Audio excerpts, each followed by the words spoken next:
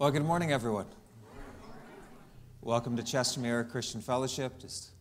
Glad to see everyone here today, and welcome to those who will watch it online later. We're celebrating the first Sunday. A lot of things going on. Celebrating the first Sunday in Advent today, and also next week we've got some baptisms going on and some events. So it's a blessed time. And so I'm going to start out. This is the call to worship. I'm going to read from Romans 8, just about the final 5-6 verses. This is the salvation that we celebrate. And if you know Romans and just kind of how the structure goes, Romans 8 is sort of the most triumphant, celebratory of the verses in there, starting out, therefore, there is no condemnation for those who are in Christ Jesus. And then Paul goes on and on about that. But I'm going to jump in at verse 31 here. What then shall we say in response to these things? If God is for us, who can be against us? Amen. He who did not spare his own son, but gave him up for us all, how will he not also, along with him, graciously give us all things? Who will bring any charge against those whom God has chosen? It is God who justifies. Who then is the one who condemns? No one. Christ Jesus, who died, more than that, who was raised to life, is at the right hand of God and is also interceding for us. Who shall separate us from the love of Christ? Shall trouble or hardship or persecution or famine or nakedness or danger or sword? Don't just jump a verse. No, in all these things we are more than conquerors through him who loved us. For I am convinced that neither death nor life, neither angels nor demons, neither the present nor the future, nor any powers, neither height nor depth, nor anything else in all creation will be able to separate us from the love of God that is in Christ Jesus, our Lord. I know that's a whole big bundle there, but that's our salvation. And that's what we celebrate. It's the love of God that saved us. The love of God shown on the cross through the death of Jesus Christ. And so I'm just going to open in prayer and just offer up this service to the Lord. And then the praise team will lead us in our first 3 songs. So Father God, what a mighty salvation you've given us. Lord, you've blessed us, you've loved us, you've rescued us, you've saved us through the death of your Son, Jesus Christ. Lord, you've gathered us today. And Lord, we want to offer up our worship to you this morning. Lord, we want to open up our hearts, Lord, and just pour out our love, our gratitude, our adoration, and our praise to you, Lord. And just pray, Lord, that your Holy Spirit would guide us in this, Lord. Your Holy Spirit would be present and be an authority in this worship service. Bless the team, Lord, as they lead us in these songs, Lord, and may everything we do be fitting and acceptable in your sight. We pray this in Jesus' name. Amen.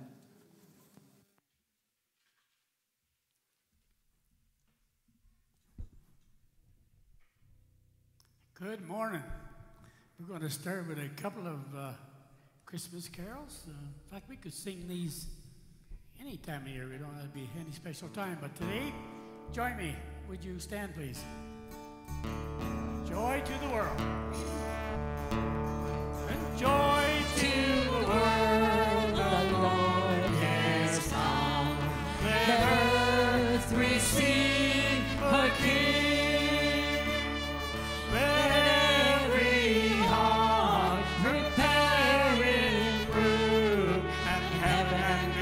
Sing, and heaven and nature sing,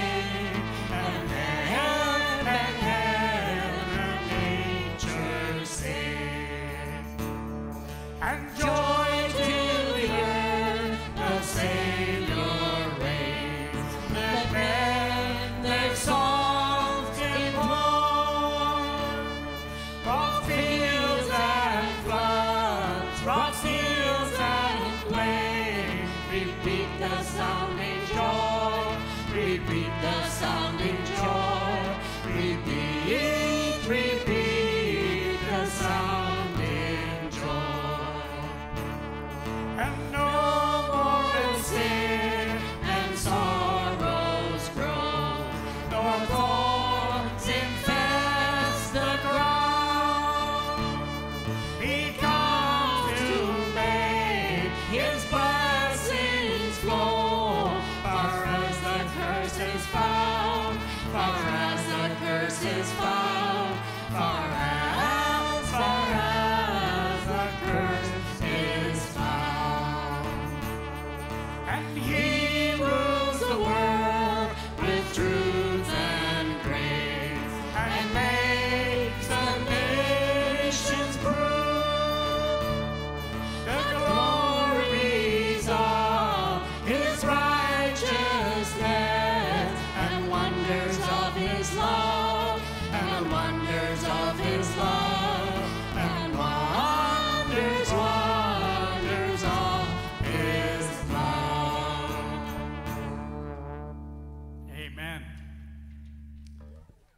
wonderful love He has.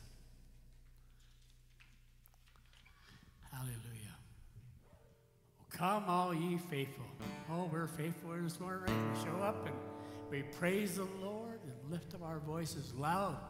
Hallelujah. Praise the Lord. Come, all ye faithful. Oh, come, all ye faithful, joyful and triumphant. Oh, come ye to Bethlehem, and come and behold Him, born the King of angels. Oh, come, let us adore Him. Oh, come, let us adore Him. Oh, come, let us adore Him, Christ the Lord. Sing, choirs of angels, sing in exaltation.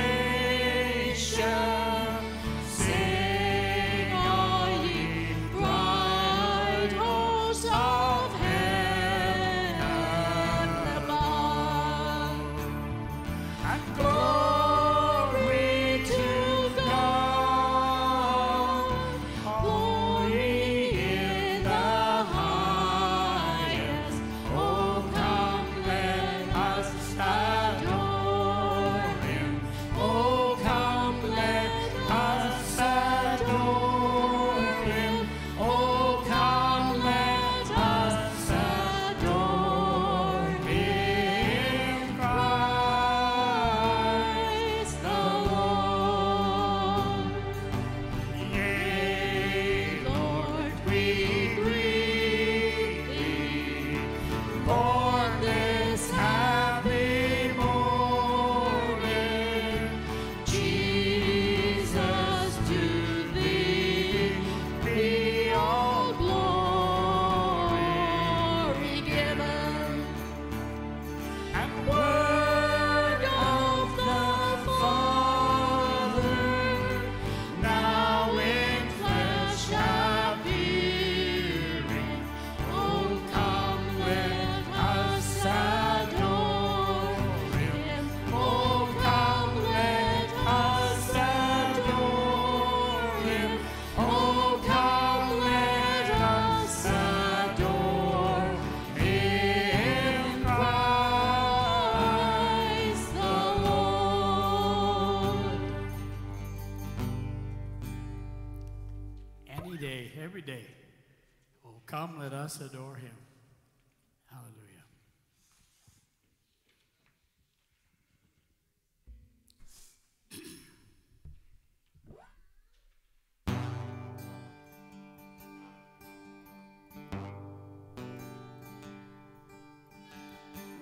Bless the Lord, oh my soul, oh my soul, and worship His holy name.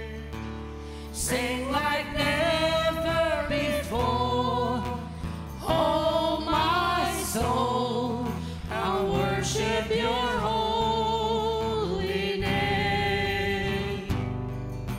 The sun comes up, it's a new day dawning. It's time to sing Your song again. Whatever may pass and whatever lies before me, we be singing when the evening comes. Oh, You're rich in love and You're slow to anger. Your name is great and Your heart is kind.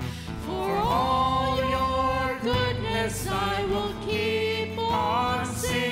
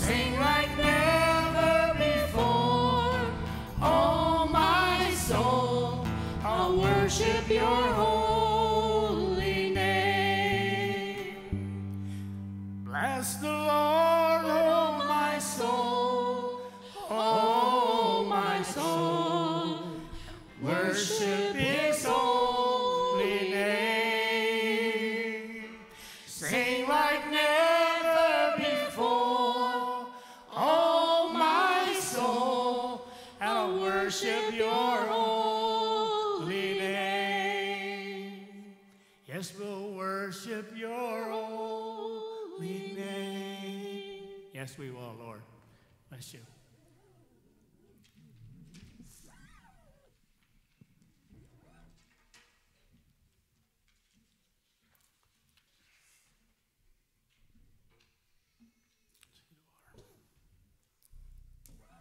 Yeah, we'll just do some announcements now. So parents with younger children, there's a room available downstairs if you need that for just childcare.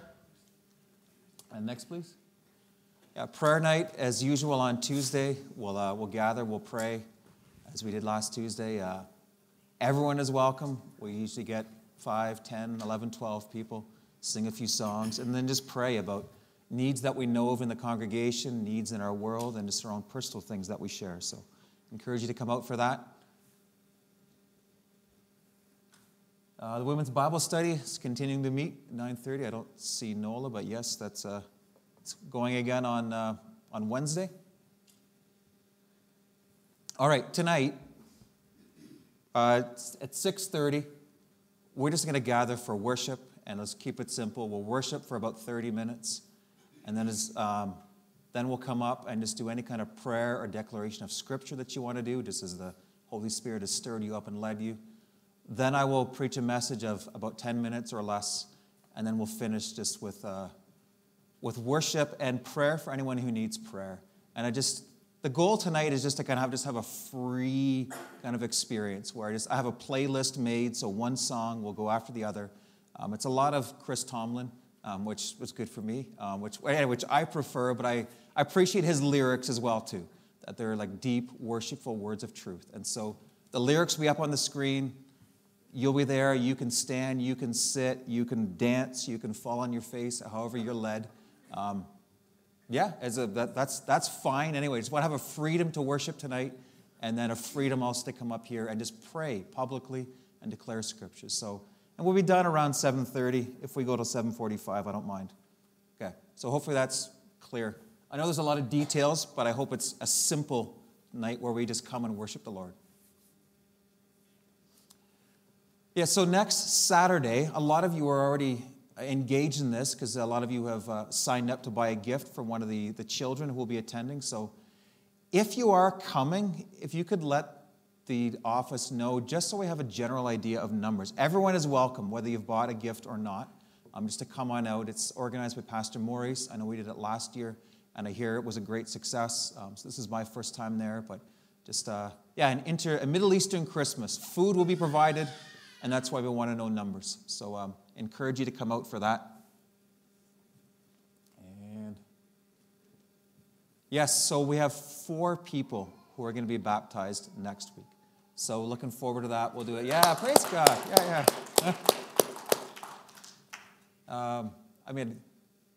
I think, I can announce the names too, just because people maybe wonder. So as I find them, people, okay, so Donna Gibson, okay, and Cindy Siddons, yes, and Lawrence, and behind me, Joanne, yeah. Okay.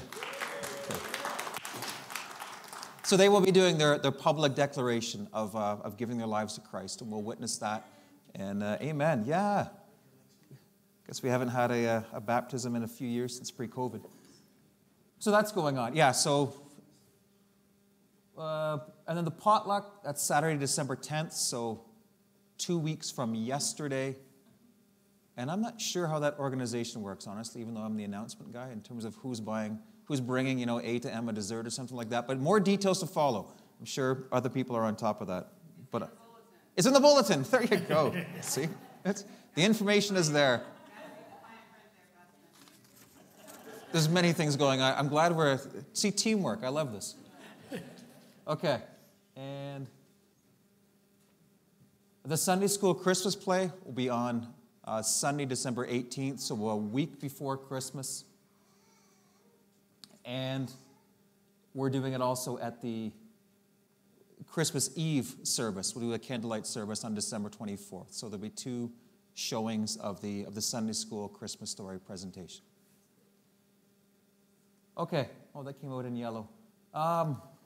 Just a word about Bible studies, the reason why I put this up here. So there's been a men's fellowship going on, which has gone well on Wednesday mornings, and there's the women's Bible study also on Wednesday mornings. And I know sometimes we offer Bible studies and things, and it just doesn't fit your schedule. You can't make Wednesday morning, you can't make Tuesday night or whatever. And I would just encourage you, like as a church, we do want to offer and organize things like Bible studies. But I want to say this in the best of ways. You don't need us necessarily for it. You are quite welcome and encouraged to host a Bible study of your own. And you can invite people from the church, or you can invite your neighbors or other Christian friends. And so I just wanted to, for the new year, to think of this. We have Bible studies of all these topics available. They're just a series that I bought for the church, and so they're all available on PDF. They're all well prepared, so it takes some looking at it beforehand. But if you want to do this in your own home, please talk to me, or pick a topic, or pray about it, or consider it. It's something you might even want to plan for the new year. I know December is busy, but starting in January, let's have and some of these are 4 or 5 lessons. I want to do Malachi, by the way. I've kind of shotgun that for Tuesday nights, alternating. But you can do Malachi in your home or whatever. So those are available. So just hear both messages. We want to organize things as a church and the leadership, but you don't have to be dependent on us either if you're keen to start one of these. So please take that to heart. And for cleaners, so this is our turn. Every third month, our church does the cleaning for the church. There's a clipboard. I think it's in the foyer for signing up for that. Okay. Birthdays. Oh, wow. Okay, so we have Marilyn, and where's Mayanne? On the 28th, so Marilyn tomorrow, and Mayanne on Wednesday. Okay, please stand, and we're going to sing to you.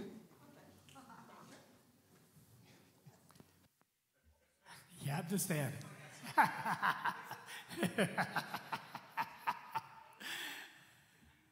Yes. Happy birthday to you. Happy birthday to you. Happy birthday, God loves you. Happy birthday to you and you. Amen. And is that it? Oh, and the offering, too. So there are multiple ways to give. You can give online, e-transfer through ccfdonations@gmail.com, and there's also a good old-fashioned offering box in the back as well, too, if you'd like to leave your contribution there. And so just before we get back into worship, I'm just going to give thanks and pray for the offering. By God's grace, we're a healthy financial church, and so there's not a lot of struggles or worries. There's still decisions we have to make, but God has blessed us. So I'm going to give thanks to Him for that and encourage you as well. So God, thank you for your goodness to us, Lord, and thank you for your word, which encourages us that if we are generous to you and to others and to the poor, Lord, then you are generous to us. So Lord, help us to have willing hearts. Help us to be cheerful givers. Help us to trust you with provision, Lord. We want to be good stewards of what you've given us, Lord. And Lord, I pray you'd bless and encourage all the givers, Lord. Those who are generous, Lord. Lord, we trust that you will reward them. Your word says you reward them in secret when they give in secret, Lord. So thank you for that, Lord, and teach us to be more willing and open with our resources, Lord. In Jesus' name, amen. Amen. Okay.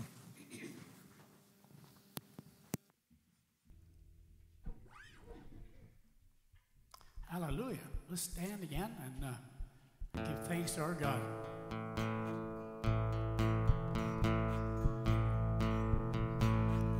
Give thanks to the Lord, our God and King.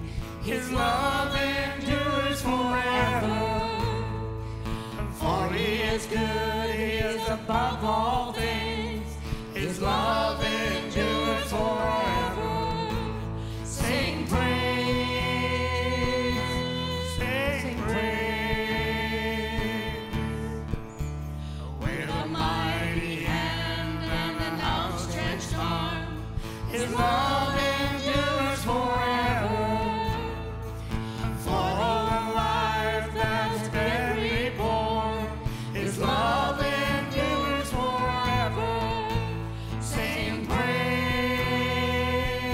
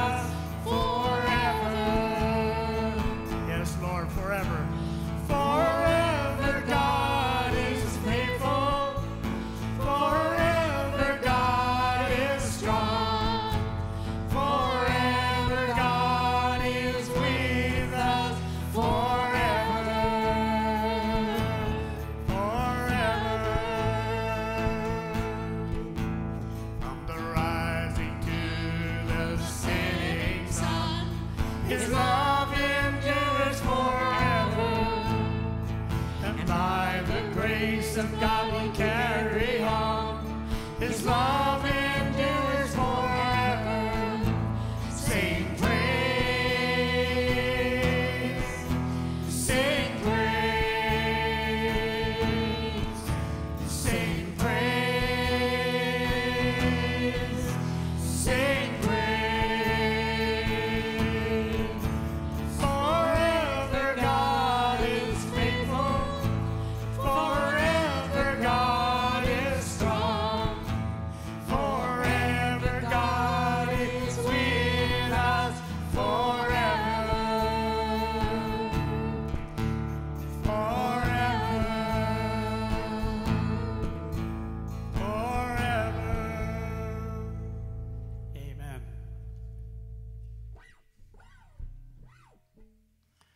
John 12:32 says, and this is Jesus speaking, if I be lifted up from the earth, will draw all men unto me. All women too. We're all together in this. Praising the Lord. So this be lifted up. I don't know if you heard this one before, but it's just take time to lift him up. Be lifted up. Be lifted up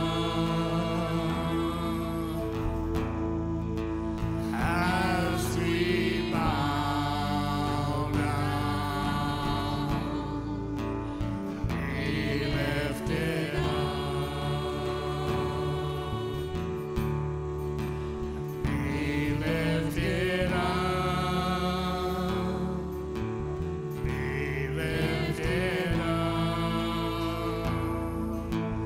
as we bow down. Be lifted up.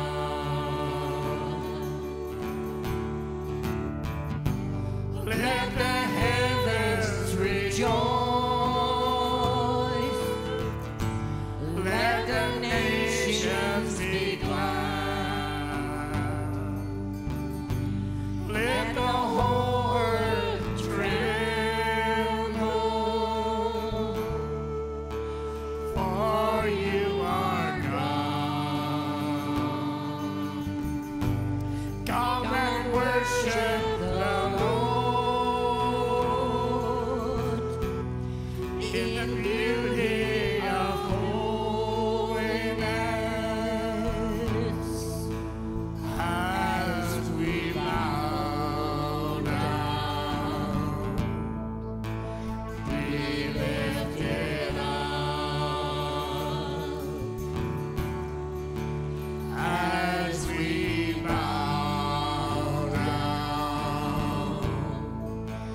Be lifted up.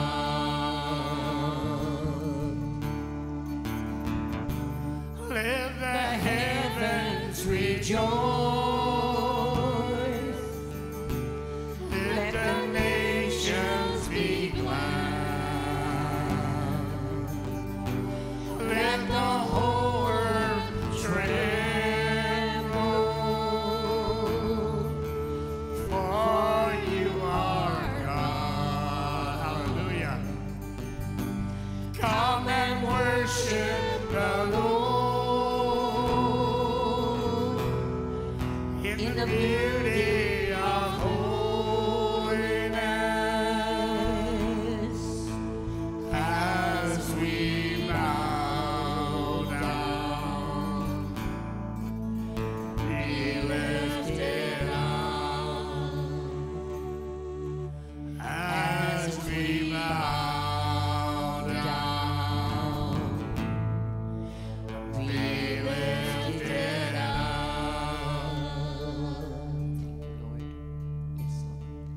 Father, we lift you up this morning. We bless your holy name. From the first song to the last song, Father, you are the one that we honor, we adore, and we lift up. Because forever, Lord, you are faithful. And Lord, we can trust in you. Then as we come and lift our hearts and our voices to you, Father, our expectations are high. We wait expectantly for God. move in our hearts that would cause us to say, oh God, I sense your presence. I sense, Lord, that you are just touching me, urging me on to get closer, urging me on. Get closer, come nearer, come nearer. Sense the power of the Holy Spirit that ministers to you when you open your heart. Oh, the joy that fills my soul when the Spirit of the living God comes alongside and gives you that spiritual hug that says, you're my child. My child, says God. Great and wonderful is the one we serve. And we bless you, Lord, and we lift you up. All our voices can do is lift you up. And our hearts just come and say, you are an awesome God. Amen. Amen.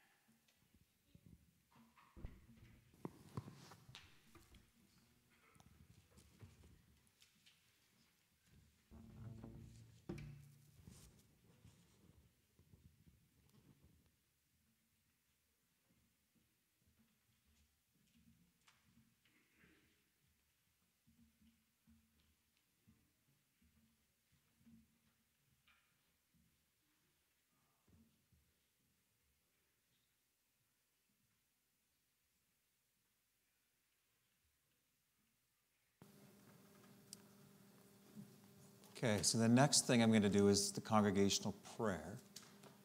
And then after that, I'll release the children for Sunday school. But then after that, we're going to do the lighting of the Advent candle and the reading. So something we haven't done yet. And then the message after that will bring the message. So yeah, as we sang, our God is a great and mighty and awesome God, and the earth trembles. And the Lord says, once more, I will shake everything that can be shaken. So we have a God who can shake the earth. But that's also good news when we come to him in prayer. We bring a request before him, because if he can shake the earth, okay, then he can intervene in our lives with the situations we are dealing with. I think it's in Numbers, the Lord says to Moses, is the Lord's arm too short? Like, is there something he can't do? So that's why we come to him in prayer. So I know of a few things already going on. Where Mark and Donna have lost a cousin, right? Chris back in Windsor, Ontario. So Friday, was it? Friday? Okay. So, yeah, pray for that family who's grieving. And there was someone else. Krista spoke to you. You lost an aunt? My aunt's husband passed away last Sunday. Okay. And they were both in hospice. And we don't know if she'll make it. Oh, sorry, your aunt's husband. Okay, so and what's his name? Jerry. Jerry. Thank you, Jerry. And her name? Katie. Katie, thank you. We'll just pray for her and for the family. Another one, if that's okay. Sure, yeah. We're here to pray. My best friend's brother-in-law lost his older brother. He was at an operation a couple weeks ago outside of Redwater. They had a funeral the beginning of the week, and her brother-in-law just Okay. his name is Scott. Scott? Okay. So Scott, the brother-in-law of Krista's best friend, just lost his older brother in an accident and is, not, we understand, not doing well to lose a brother so abruptly, so suddenly. So we'll pray for Scott and the whole family. Okay, Suzanne? Yeah? Pray for me. I have my CT scan on Tuesday. Okay, yeah, we'll pray, that all is well in your body, that God will heal you fully.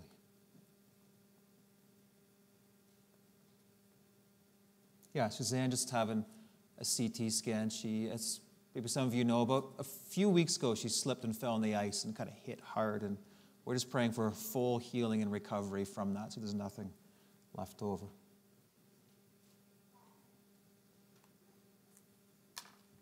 David. I like to also, on that with our cousin, I like to pray for our Aunt Lois? Okay.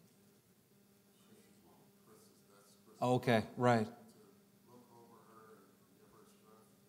Yeah. Oh, really? Okay.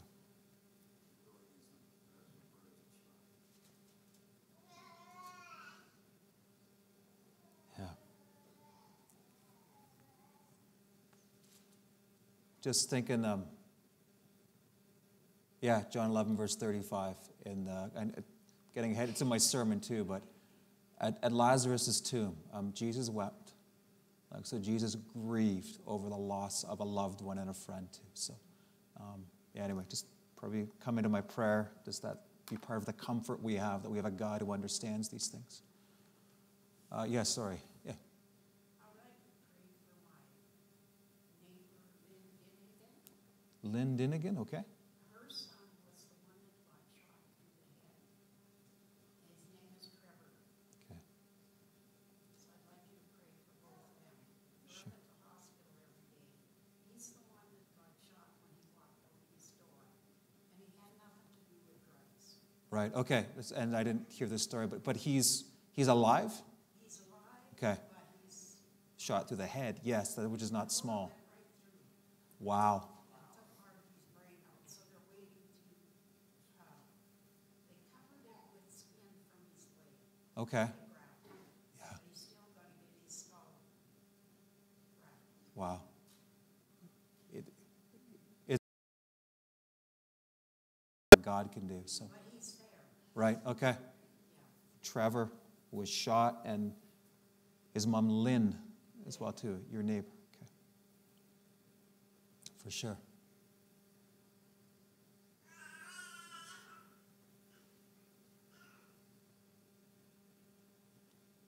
Yes, Dolores.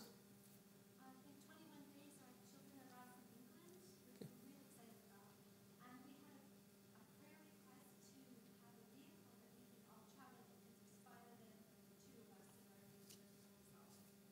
vehicle. So the scripture, ask and it shall be given, kept coming to my brother. We have to ask this fast. This past week, I sent an email around to our Wycliffe family in Calgary, and we were given 2 vans to use.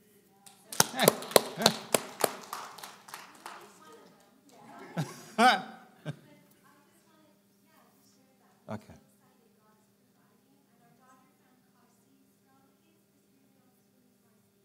Right.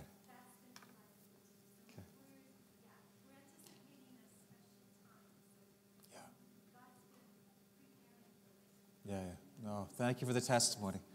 So just, I think maybe most of you heard, but we give thanks for Sam and Dolores with the family visiting. They needed a 7-passenger vehicle for while they're there, and they sent out the word, and God answered prayer. Well, he doubly answered, even though you only need one. Thank you, Lord. Oh, Lord, teach us to believe and teach us to ask. Let us ask in faith, for sure. Okay, let's come to our God in prayer. So, Father God, we love you. We worship you. You're a good, good Father. You know how to give good gifts to your children, Lord. And the encouragement to us, Lord, is that sometimes we just have to ask, Lord. That we ask and you will give. We ask in Jesus' name and you will give to us, Lord. And so, Lord, there's many situations which we bring before you, Lord, that just some, I know that there's small situations and there's much bigger situations. But God, as we say, you are greater than every one of these situations. And so, Lord, we just bring them up to you, Lord. Some heavy ones, Lord. I think of those who are grieving, Lord. I just think of Donna and Mark losing their cousin Chris, Lord, but also for Chris's mom Lois, who has now lost 3 children, Lord. 3 children which have predeceased her. And so, God of all comfort, as you are called in your word, Lord, I pray you provide comfort and peace in that situation, Lord. I pray you would bring the family together, Lord. I pray to bring the family together that we'd be able to grieve, and grieve in a healthy way, Lord, and come together as well, and just even just physically, geographically, Lord. I pray for Chris's children to be able to be gathered with Chris's widow in Ontario, Lord, and just pray for your grace and peace there, Lord. Just bring the family together. Lord, send your comfort and your peace. Lord, the testimony of Jesus, even just what I mentioned, in John 11, Lord, where Jesus, you know what it's like. You wept at the tomb of your friend Lazarus, Lord. And so, God, I just pray you would be in that situation and give them all they need. And I pray that a testimony of your goodness could come through this as well, too, Lord. That even at the time of Chris's passing, that the Lord was good to us. The Lord comforted us. The Lord was near us, Lord. I pray for that testimony in that situation, Lord. And Lord, I pray for Scott, whom Krista knows, who's lost his brother, his older brother, Lord, just abruptly. And Lord, and the funeral has already happened, but he's not doing well. And Lord, that's understandable, Lord, with the shock of grief and the shock of death. And Lord, I pray you'd especially minister to him, Lord. I pray you'd put people into his life as well, too, that he can open up his heart to, Lord, that he can get out and let out his grief, Lord.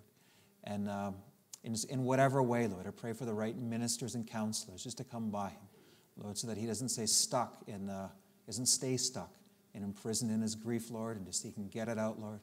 And I pray that he and all those who are grieving, Lord, would not be in a rush to feel better, Lord. I don't know, sometimes that's maybe the pressure we feel, Lord, or the message, we hear to get over something when we're not ready to get over it, Lord. So I pray just for a healthy grieving time for Scott and for the other families we mentioned as well, too. Lord, I also pray for the family that's grieving Jerry, Krista's uncle, and also for Katie, his wife who's left behind and who might not make it to Christmas as well. Lord, there's many needs there, Lord. I pray for her to be comforted in her grief, Lord, but also pray for her own life and her just health and well-being and salvation, Lord. Lord, may she know you in this time. May she make it to Christmas, Lord, but may she make it to eternity, knowing you as her Savior. Will you especially intervene, Lord, when, Lord, sometimes when we're grieving, also our hearts are open and vulnerable in a good way, Lord. We're open to you, Lord. And Lord, I pray your grace and truth and peace and comfort would come into Katie's heart in this situation, God. Lord, I pray for Vance, who's sick, who's still sick, Lord, who's now missed 2 Sundays in a row, and just some virus, something attacking his congestion in his throat, Lord, and just it won't go, Lord. But we command it to go in the name of Jesus, Lord. We pray for healing in Vance's body. Will you restore him to health, Lord, and restore him to our fellowship, Lord. Lord, and for anyone else who's sick in the congregation, I know of him being sick, but there may be a few others who are just dealing with seasonal colds, flus, and viruses. Jesus, I believe that there's healing in your name. That in the name of Jesus, we can be healed of small things and of big things, Lord. So just pray for healing from sickness for anyone who needs it, Lord. Pray for Hannah, for Shirley's granddaughter as well, that she would get her voice back and, just be able to fully sing and talk again, Lord, whatever virus is affecting her. I pray that would also be expelled in the name of Jesus, Lord. Lord, I pray for Suzanne. I pray for her health. I pray for the CT scan coming up on Tuesday. Lord, I pray for a good report, or if there's anything still affected in her body, I pray that the doctors would learn how to treat it and deal with her and just restore her back to full health, Lord. And I just pray for full and complete healing in Jesus' name, and comfort and peace for Suzanne as well. Just make everything right in her body, we pray, Lord. In Jesus' name. Lord, I pray for Lynn and for Trevor, Lord, just the mother and the man who was shot through the head, Lord, and who survived. Lord, we give thanks, Lord, for his protection, Lord, for his deliverance from that, Lord, a man who just was a bystander who had nothing to do with the situation, just at the wrong place at the wrong time, it looks like, Lord. Lord, I pray for his full healing. Great damage was done, Lord, but the doctors have been able to work, Lord. And God, I pray you would be able to complete that work of healing, Lord. Restore him to health, Lord. It's hard to imagine what a testimony that he may have one day. Like I was once shot through the head and I survived by God's grace and deliverance, and he healed me, Lord. So, God, do what only you can do in that situation. And will you comfort Lynn as well, too, Lord? And just let her know that just her life and her son's life is in your hands, Lord, that you are watching over everything and you are in control of all things. And Lord, we give thanks with Sam and Dolores for your provision and for the testimony, for the faithfulness of your word, that if we just ask our Heavenly Father, Lord, you will provide. So thank you, Lord, for the double provision of a 7-passenger vehicle for them. Lord, thank you just for that's a load off their mind, just a worry they don't have to worry about anymore, Lord. Thank you for your goodness and grace, Lord. And to pray for a blessed visit for the family, Lord, and just ease of travel, and pray they can get here safely and have a wonderful time, Lord. Pray for those others who are traveling, Lord, who are about to travel. I think Sam and Dale, I think of Elizabeth, I think of Donna Corbett, and there's probably some others as well, too, Lord. Just we give them traveling mercies as they go to different places.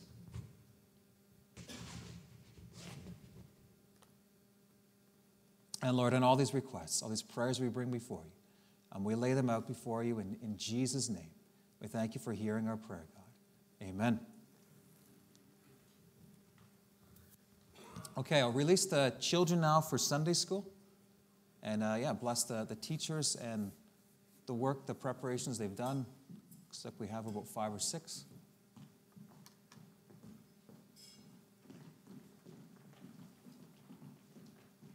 And I don't think it's my microphone that's crackling. I don't know if there's anything else that's still on that we know of. Maybe. Okay, Lord, we pray for resolution there. Okay, so Mark and Elena, are you doing the Advent reading for the candle? Okay, I'll sit down. I'll let you stand up and do what you got to do.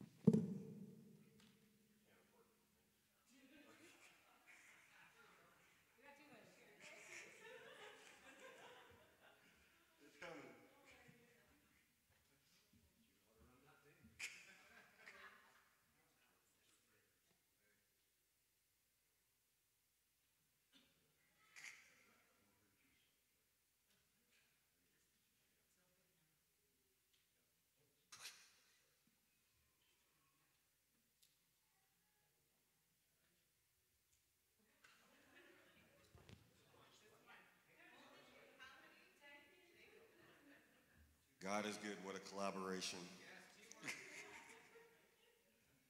I'm going to read from Isaiah chapter 9, verses 2 and then 6 to 7.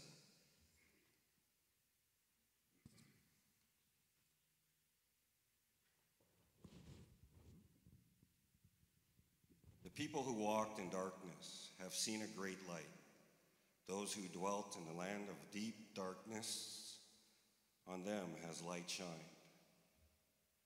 6 and 7. For to us a child is born, to us a son is given, and the government shall be upon his shoulder, and his name shall be called Wonderful Counselor, Mighty God, Everlasting Father, Prince of Peace. Of the increase his government and of peace there will be no end, on the throne of David and over his kingdom, to establish it and to uphold it with justice and with righteousness. From the time forth and forevermore, the zeal of the Lord of hosts will do this.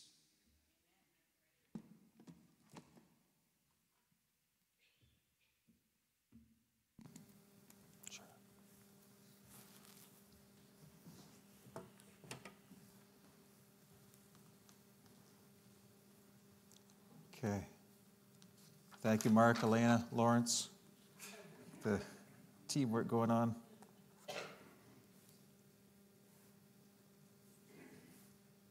Okay.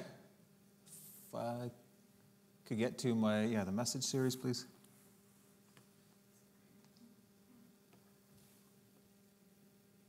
Okay, yeah, we're good. Although, I guess that's my first one before the title.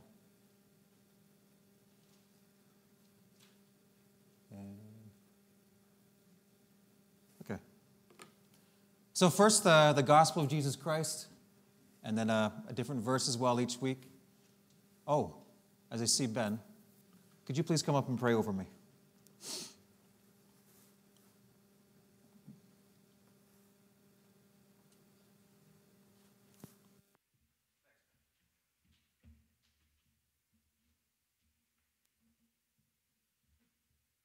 Oh, Heavenly Father, again, we're so thankful to be here, Lord.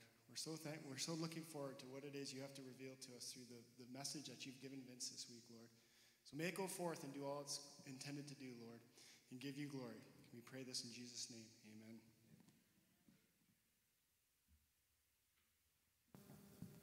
Thank you. So, yeah, we were talking about the gospel, which is good news, the forgiveness of sins through the death of Jesus Christ, bringing reconciliation to the Father and resulting in new life by the Holy Spirit. And Romans 5:8 says, but God demonstrates his own love for us in this: while we were still sinners, Christ died for us. Okay. So, and I have that. No, I don't. So this week, just an Advent-themed one from John 1. He dwelt among us. Reading from John 1, 1 to 18.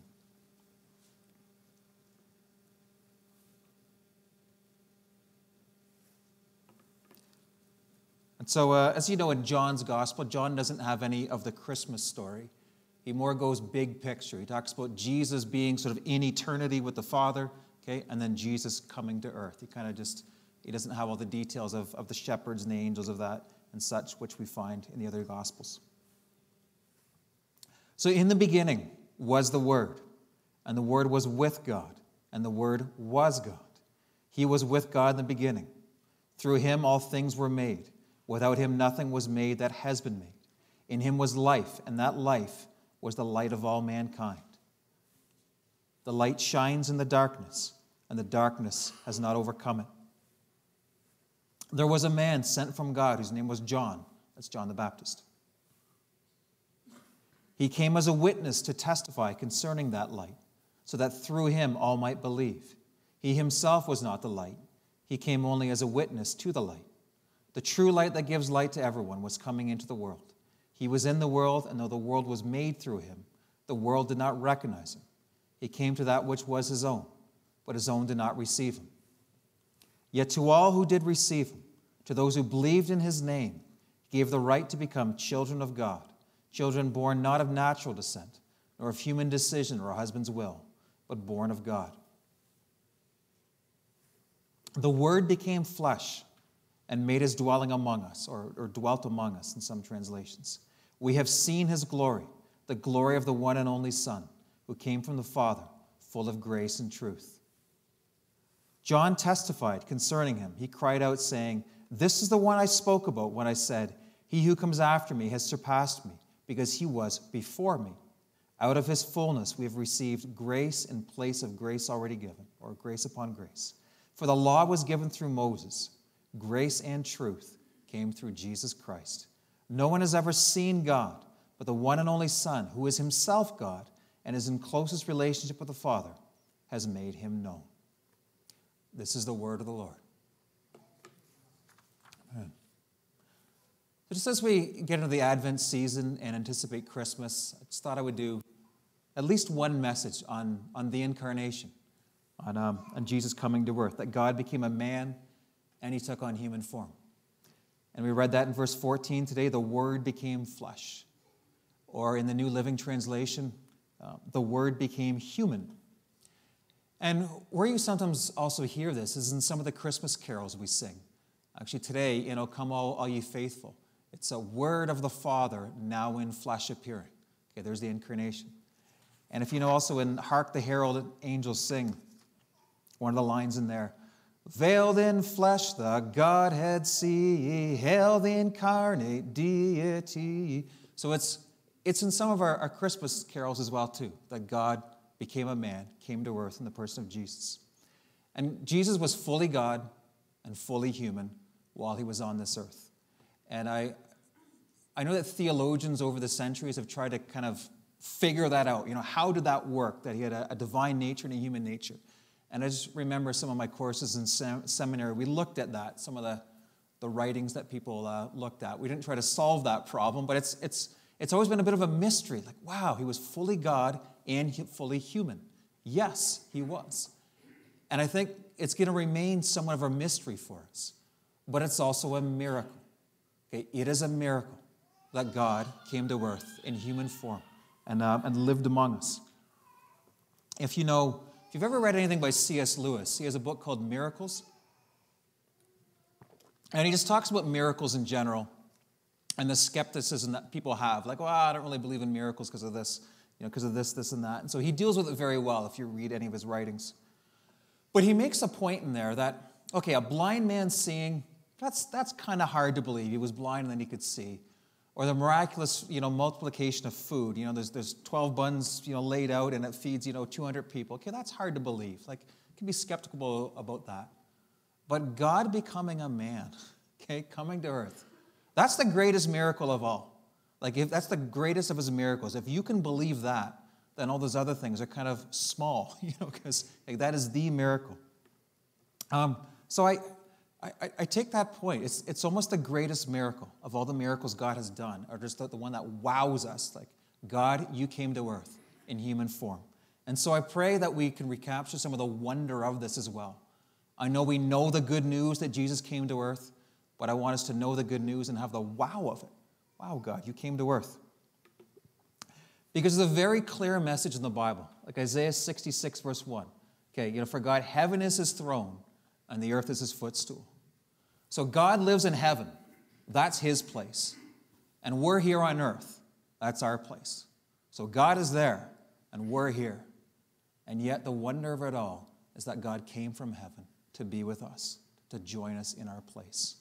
And so, and he came not in strength and forcefulness, not this time anyway, he will. He came humbly as a baby and as a servant. Okay, God coming to earth. And so this is what I want to look at today, just the outline. I want to look at the blessing of Jesus coming to us. And I want to look at the credibility, the understanding, and the sympathy that gives him, how that's very personal for us. And third, I want to look at how Jesus shows us the Father, because that was in our reading today as well, too. So the first is the blessing of Jesus coming to us. So Jesus coming to earth in human form is a way of God speaking to us. Okay? As I said in the last message, there are many ways that God has spoken and can speak. He speaks through his word. He speaks through his creation. He speaks through prophets, angels, messengers, visions. There's many ways that God can speak. But something special happened at Christmas, is that God came in person. And I came across that phrase. I was just reading an article once on the incarnation, just that simple way of putting it. God came in person. Okay? God himself came. He's used messengers, angels, prophets before, but God himself came to earth. It's like a personal visit to us. And the book of Hebrews, it starts with that theme, kind of picks up on this. It says, verses 1 and 2, in the past, God spoke to our ancestors through the prophets at many times and in various ways. So God has spoken in many different times, many different ways. But in these last days, he has spoken to us by his Son, Jesus, whom he appointed heir of all things, and through whom also he made the universe. Okay. And in that passage in John as well, too, we read today, there's sort of a famous phrase, he dwelt among us. Though I think the NIV says, he made his dwelling among us. But my title, and in many translations, it's he dwelt among us. And if you look at those words, too, just even the different English translations or study a bit of the Greek, it's like he made our home among us. Okay. I remember once a pastor preaching on this, and we were actually at church camping. This was on Vancouver Island. And so we were in this group site, and so kind of everyone had their tent kind of in this circle, this ring around there. And the illustration that he made was when Jesus came to earth, it was like he pitched his tent among us. So there's my tent, there's this person's tent, and there's Jesus, just, taking up residence and making up his home with us. It's that personal that he came and dwelt among us. So this is an all-powerful, all-knowing God spending time with us. If you know of the 5 love languages, quality time is one of them. Okay? Spending time with someone is a way of showing you love them. Okay, and that's what Jesus did for us. There's a story in Luke 24 as well. There's the two disciples on the road to Emmaus, and they're walking with Jesus, and he's opening the scriptures to them. They don't know it's Jesus. At that point, he hasn't revealed himself, or it hasn't been revealed to them. But he's telling them all these things, and at a certain point in the evening, they want to stop, but Jesus makes it look like, it looks like Jesus intends to keep on going. And what they say is, "Stay with us, for it is nearly evening. The day is almost over." Luke 24:29. And Jesus does. Okay, he answers that request. Stay with us. And he does. So that's what God has done. He's come to us and he's stayed with us here on earth. I mean, if you look at Jesus' ministry as well, too. I mean, a lot of times he's going from place to place. He's going from one village to another. So Jesus is on the move. There's usually a crowd following him. But if you read, you see very often as well, he'll stop. He'll pause. Say, what does this person need? He'll have compassion on someone. Someone will call out to him for help, and Jesus will be walking along, and he'll hear the call. Okay, what does this person need? Like blind Bartimaeus in Mark 10. He calls out, "Jesus, Son of David, have mercy on me." And Jesus stops, says, "Okay, call him forward. What do you need? What would you like?" And then he's blind. He says, "I want to see." And Jesus heals. Okay, so you see Jesus in his ministry as well. He's got a mission. He has a purpose. His face is set like flint at one point. Okay, but he stops, takes time, pauses, and spends time with us and meets us according to our need. Okay, so that's the first blessing. Jesus just coming to us and spending time with us. Okay, and perhaps there's even a bit of a picture of something that was lost that we had before the fall as well too. Because if you read in Genesis 3, it says that God walked in the garden. Okay, now at this point, when that reference is made, Adam and Eve are hiding from him because they've already eaten from the forbidden fruit. But you get a picture there that God used to walk in the garden with Adam and Eve. Okay, and then after the fall, okay, then Adam and Eve were expelled from the garden, and there's some sort of separation now because of sin. There's sort of a broken fellowship. Okay, so Adam and Eve used to walk with God, and then after the fall, now they can no longer walk with God in the same way. So there's a separation that happened in Genesis 3. But Jesus coming to earth, okay, it's almost a way of bridging the gap again. Okay, he's sort of partially at least undone that separation, although the fulfillment of that won't happen until Revelation.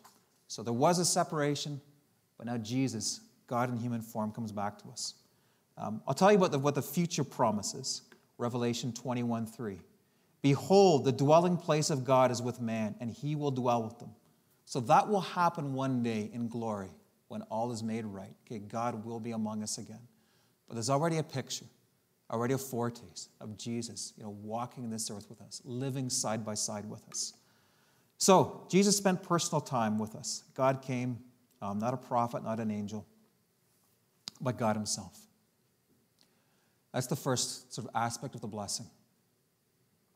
And now I want to talk about the credibility and the understanding and the sympathy of Jesus. And I'll start with a picture. And I don't know if you've heard of Habitat for Humanity. Okay, and so one of the things they do on their mission trips is, maybe people have been involved on this, but I know some teams that have went. So what they'll do is they'll go to a developing nation and they'll organize the building of a house for someone in need. And so you can join them, you can come with a team, and the person, like the family, is maybe living in some shack, like they don't have adequate housing. And so a team comes, and then sometimes it can be done in 4 or 5 days, just a week. They build a new house for that person and then present it to them. Here's your house. And it's a very moving time, too, because this family that was homeless or didn't have a good home, I mean, often it's a single mom, and they just identify the need that way. Now they have a home. It's like, wow. So that'd be a blessing to be a part of that team, to go and come and build a home for someone, and now they have a home. But let me add another layer to it. What if before building that home for someone, you went and you lived with them for a week, for a month? Okay, if they're living in some sort of shack, what if you first understood their need? Okay, you live with them, you fully understand, okay, these people need a new home. This won't do. And then you go and build the home. Okay, so there's nothing wrong with not doing it that way. But you see the understanding and the sympathy that would be there if you first lived in their home, saw their need, and then helped to build in their home. And I use that as a picture of Jesus, just living with us, okay, living a human life, and then going and saving humanity. We know that he lived for about 30 years before he began his public ministry.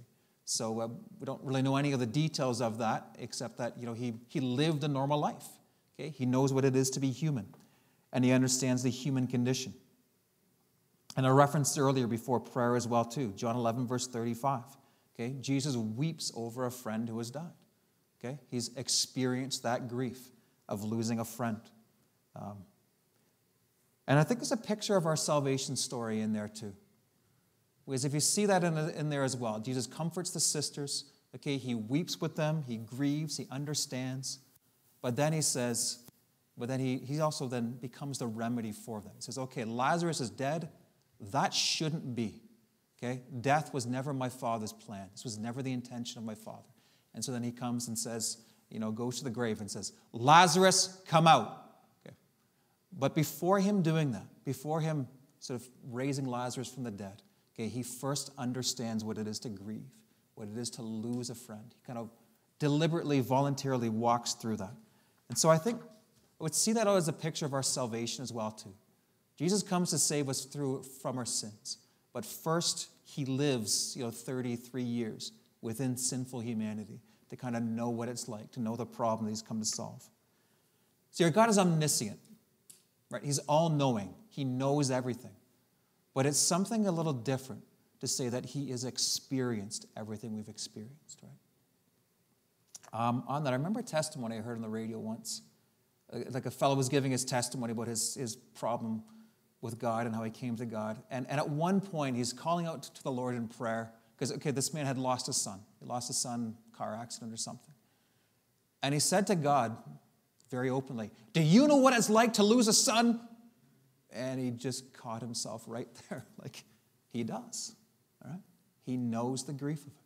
He's experienced that grief, and that was what turned him to God. Okay? Not that his grief wasn't there, but we have a God who can grieve, who has grieved, who's experienced it. So he understands our overall problem. He understands our emotions. And Jesus is someone you can talk to as well, because he's been through whatever you've been through. He's called a man of sorrows, familiar with grief and acquainted with suffering. Isaiah 53, verse 3. Okay? So Jesus knows. He understands their need. It's a blessing given to us. The Apostle Peter teaches on this as he encourages his readers to be patient in suffering, which is one of the calls throughout Scripture. Be patient in suffering. And he uses the example of Jesus. Peter says, he did not retaliate when he was insulted, nor threaten revenge when he suffered. He left his case in the hands of God, who always judges fairly. Okay? So are you suffering? Jesus knows about that. Are you being persecuted and falsely accused? Okay, that's hard to deal with. Okay? But Jesus has dealt with that. He knows how to deal with that. He's been through that. Jesus knows what it's like to be betrayed. And he was troubled. Okay, John 13:21. Okay, Jesus was troubled in spirit and testified, very truly, I tell you, one of you is going to betray me. So Jesus has been through the hard experiences that we've been through. And I guess my prayer in revealing that is that you can find him as someone who understands. Okay, Jesus, what I'm going through, you know what I'm going through. You've been there. Now, help me, sustain me, comfort me in that. And let me continue just with this idea of just credibility. It's the theme of this point. You've all had different bosses in your life probably that you've worked for. And some were maybe good bosses and maybe some were okay. But you want a boss who's fair and who's competent, who knows their job, who they appreciate you. But I think I've said this before a couple weeks ago. One great quality in a boss is someone who used to do the work that you're doing now. Right? So they used to do what you're doing, and then they got promoted to be manager or supervisor. And now everything they're calling you to do, they've already done it. So they understand. And they understand the difficulties sometimes that come up, and they understand also the joys of the job also. Okay, so there's a credibility if they're asking you to do something that they've already done themselves. And that's the same with Jesus. Okay? Because he knows the righteousness you are called to. Okay? And he knows the temptation that you have to deal with. Okay, he says to you, I'm an expert. on what you're supposed to do. That's righteousness, because he lived a righteous life. And I understand what gets in the way, because Jesus was tempted. It's found in other places as well, but there's a couple of verses in Hebrews about this, focusing on the humanity of Jesus. So Hebrews 2, verse 18. Because he himself suffered when he was tempted, he is able to help those who are being tempted. Okay? Because of the experience he went through, he can do that. Then Hebrews 4:15, very similar. For we do not have a high priest who is unable to sympathize with our weaknesses, but we have one who was tempted in every way that we are, yet was without sin. So there's understanding, there's sympathy, and there's help. Okay? Because he went through there. Because he battled temptation and he remained sinless, and because he's the power in your life, okay, which can defeat sin. Okay, Jesus is there to help you. Okay, but there's something just of extra understanding he has because he went through there. So that's the message of just, credibility, understanding, sympathy. Jesus knows what you're going through. Okay? Very simply, he understands and he can help. Okay? Isn't that good news? Jesus understands your condition, your problems, the things you deal with, and he is the help. Okay? Jesus is called many things because he has many titles, but one of them is the man from heaven. Okay? He's from heaven, but he became a man. Okay? So that's 1 Corinthians 15, verse 47. He's from heaven. Again, that's his home. Okay? He lives in heaven. Okay? But he came here to earth on our behalf in order to save us. I don't often quote hymns, but there's one that just came to mind as I was writing this too, from Charles Wesley, And Can It Be?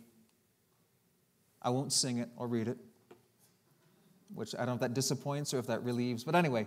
He left his Father's throne above, so free, so infinite his grace, emptied himself of all but love, and bled for Adam's helpless race. 'Tis mercy all, immense and free, for oh my God, it found out me. So he left heaven, and he came to earth to save us. That's Jesus. Okay. And third, I want to talk about how he shows us the Father, Jesus coming to earth. And by extension, he shows us what it is to be a son, what it is to be a child of God. Okay, verse 18, the last verse of our reading today. No one has ever seen God, but the one and only Son, who is himself God, and is in closest relationship with the Father, has made him known. Okay, and that's a major theme of John's gospel. Okay, if you know Jesus, you know the Father. And in some of the debates he has with the Jewish leaders as well, too. If you love the Father, okay, you'll recognize Jesus when he comes. There's a lot of contention about this, the relationship between the Father and the Son. And in one instance, Jesus says very famously, I am the way, the truth, and the life. No one comes to the Father except through me. That's John 14:6. And in response to that, one of the disciples, Philip, kind of has,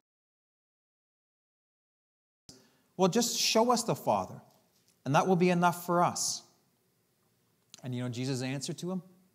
Do you know me? Don't you know me, Philip, even after I've been among you such a long time?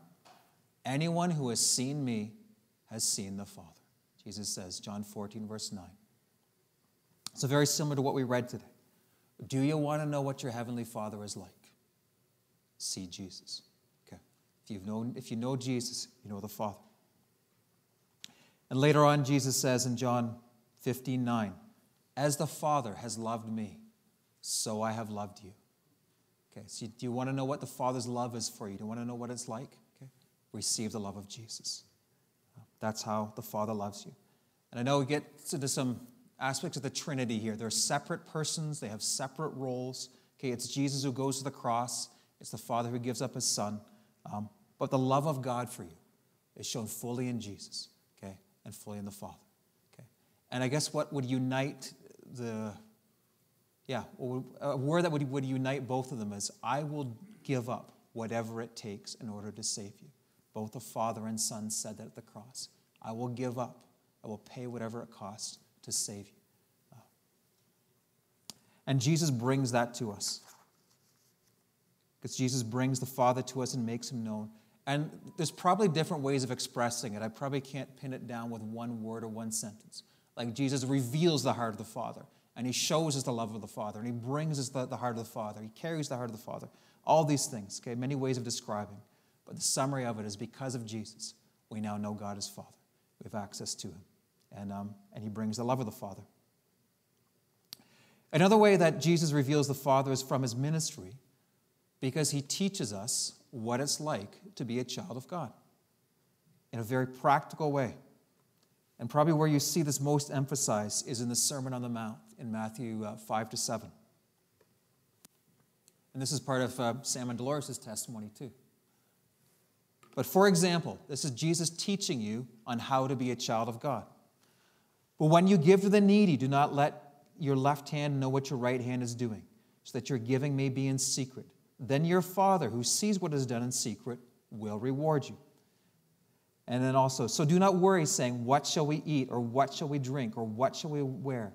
For the pagans run after all these things, and your heavenly Father knows that you need them. But seek first his kingdom and his righteousness, and all these things will be given to you as well. Matthew 6:31-33. And then there's the other reference in there too, referencing them just about, if you who are evil know how to give good gifts to your children, then how much more does your Father know how to give good gifts to you if you ask for them?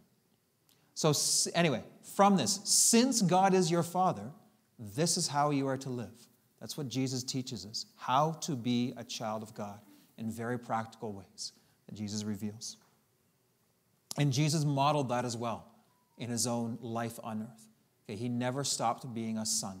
We looked at that a few weeks ago. He came to serve. He took on the role of a servant. But Jesus showed what it was like. He had constant dependence on the Father, constant relationship and connection with him. So he never had stopped being a son. And he showed us how to do that as well. So Jesus, again, brings the heart of the Father, again, and he teaches you what it's like to be a child of your heavenly Father. Okay? And there's a single word which kind of pulls this all together in the New Testament, and that's adoption. Okay? So Jesus brings about our adoption. And we read today verses 12 and 13. Okay, I would say before that. We join the family of God through Jesus. It's through Jesus that we join the family of God. Verses 12-13, yet to all who did receive him, to those who believed in his name, he gave the right to become children of God, children born not of natural descent, nor of human decision or a husband's will, but born of God. So born of God. There's our rebirth in there. Okay, talk about, baptism, born again. It's not a natural birth we're having. It's a supernatural rebirth. And how do we come about that? Through faith in Jesus. By putting your trust in him, giving your life to him. Similar words in Galatians 3:26. So in Christ Jesus, you are all children of God through faith. Okay, that's how you become a child of God. You put your trust in the Son of God, Jesus Christ. I know some families who have adopted, and maybe you do too. You just know of that scenario. Remember there was a family, my last church in Orangeville, they were adopting an orphan from the Ukraine. And when there's an adoption going on, it's a happy occasion. It's a celebration, right, for both parties, for the family who's adopting and for the child as well, if they're old enough, conscious enough to know that they're being adopted. And that's the same in the family of God too. It's a celebration. It's a celebration of God, you coming into the family of God, and it's a celebration for the person entering. But when that adopted child joins the family, from that first day, what they begin to learn is how to be a part of this family. Okay, how does this family operate? What's this family's way of doing things when you become part of a family? So it's true just in the natural, in a human family, and it's true in God's family. From day one, you begin to learn what is it like to be part of this family. And just imagine there was a sibling in that family, okay, who could say to the child, let me show you what it's like to be a part of this family, like a brother or sister who was there, okay? And that's who we have in Jesus, right? Jesus shows you what it's like to be a child of your heavenly Father. He will teach you what it's like to be part of the family. And I know a lot of you have been in that family, for a long time, and have already learned it. But it's Jesus who continues to show you that. So, through knowing Jesus, we already get a vision and a picture of how we will be. Because the Word says, and I read this last week, We're all being conformed into the image of the Son.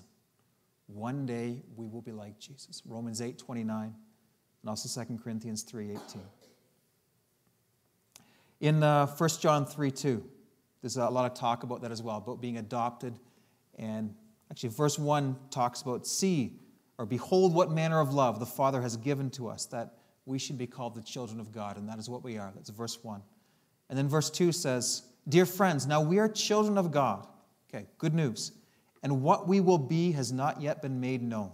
But we know that when Christ appears, we shall be like him, for we shall see him as he is. So there's some revelation now of Jesus about what we're going to be like. But one day we will see him face to face, and we will be fully like him. Okay, that's the promise. Yeah, we will be like Jesus one day. So because he came to earth, first we get to be in relationship with him. Okay, but then also we get to learn what it is to be like him more and more as the Spirit of God conforms you into the image of the Son. One day we'll be perfect. Okay? No one here is perfect, including me. But one day we will be perfect. That is the promise of Scripture. We'll be like Jesus. Okay? And one of the benefits of this too is inheritance. It's that official. Okay? We're co-heirs with Christ. We will inherit when he inherits. Okay, that's just how firmly God says, you're part of the family now. You inherit with him. So just as a summary of just bringing the Father, I think it's maybe even more than this, but it's at least a double role, a double purpose of Jesus. Okay? First, I will show you the Father, and then I will show you, I will teach you what it is to be a child, a son of God.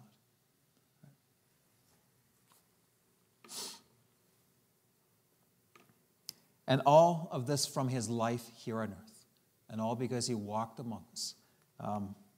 There's other things going on. There's the salvation of the world. There's the defeat of the devil as well. Too. It's a big picture of all the purposes of God with Jesus being here on earth. But a major aspect of it is the family ministry of reconciling us, bringing us back to our Heavenly Father, and bringing us part of the family again. Okay. Now lastly, there's a certain tension if you read through the whole biblical story. There's almost two competing messages, I might call them. Because on the one hand, there's a word about God that says, stand back, keep your distance, don't approach. Okay? He's a holy God, don't come close. All these restrictions about access. And you certainly see that in the Old Testament. But it's also written in 1 Timothy 6:16 in the New Testament. God dwells in unapproachable light, and no one can see him. So all throughout the Bible, stand back, keep your distance. But there's another message in the Bible that says, come close, draw near. Right? James 4 verse 8, draw near to me and I will draw near to you. So there's almost this tension. Stand back, come close. Okay? What solves that dilemma? It's Jesus. Okay? Because of Jesus. Okay? Because he came to us. Now he's come close, we're close with him. And now we can approach. Okay, our God is still a holy God. Okay, that hasn't changed. So all those words about God dwelling in holiness, but through Jesus, we now have access to our Heavenly Father. So Hebrews 10 verses 20 and 22. By a new and living way, opened for us through the curtain that is His body, let us draw near to God with a sincere heart and with the full assurance that faith brings.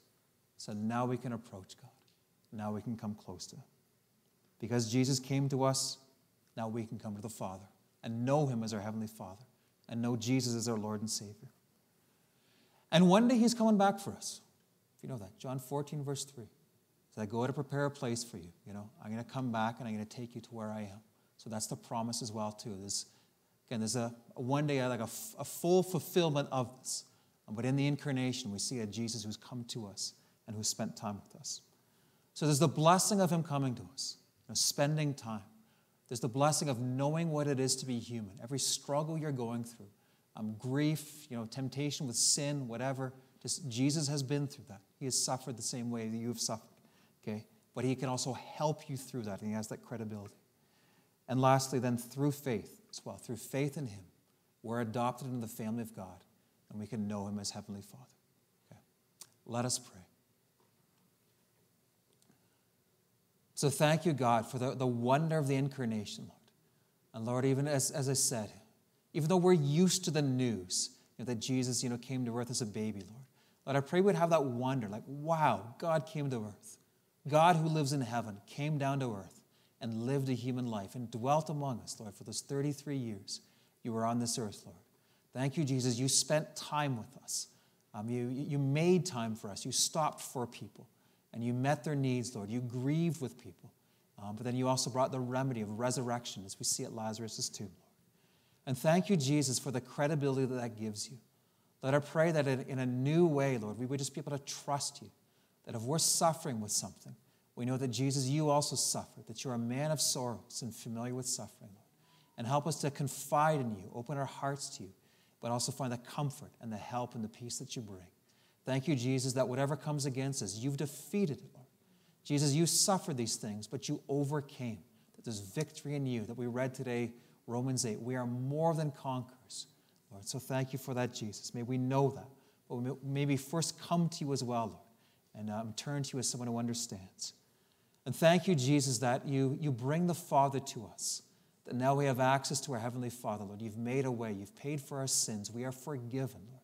And thank you as well that you show us what it is to be a son or to be a child of God, Lord. And we learn just how to relate to our Heavenly Father, Lord, by Jesus, by what you did and by what you teach us. Everything, just even from Matthew 6 as well, too. Your Heavenly Father knows that you know these things. So thank you for those words of encouragement, Lord. Lord, just help us just to really apprehend these truths, Lord. Just press them deep down into our heart. Lord, let's live in the peace of knowing we have a Heavenly Father in heaven who loves us. And we have a Savior, Jesus Christ, who knows what it's like to be human, but who also died for us, and is coming back for us. We pray all these things in Jesus' name. Amen. Okay, we'll invite the team up for a closing song. Then I will pray a benediction.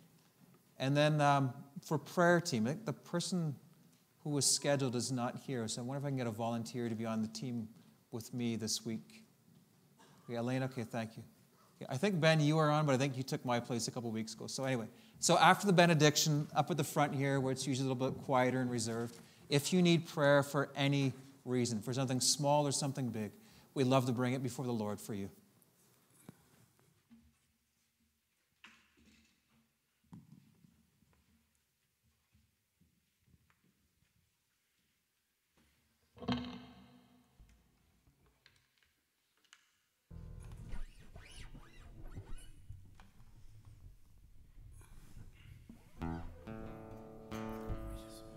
Stand with me.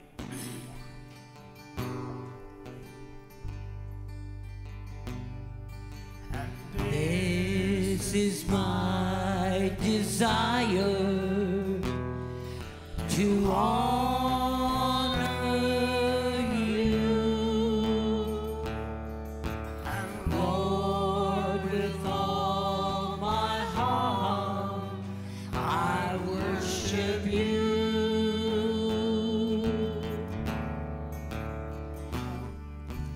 All I have within me, I give you praise. All that I adore is in you.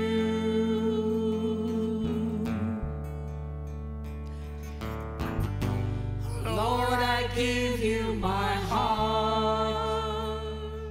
I give you my soul.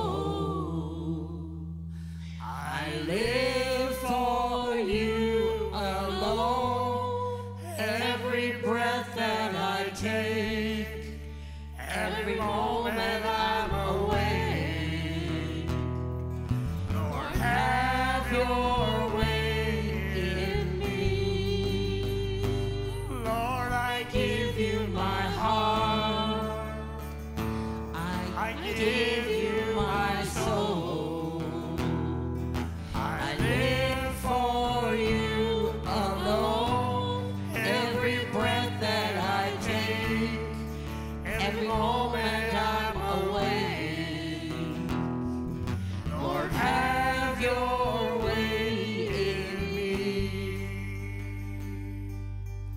Let's sing this octopello this time. Lord, I give you my heart. I give you my soul. I live for you alone. Every breath that I take, every moment I'm awake. Lord, have your way in me. Bless you, Lord.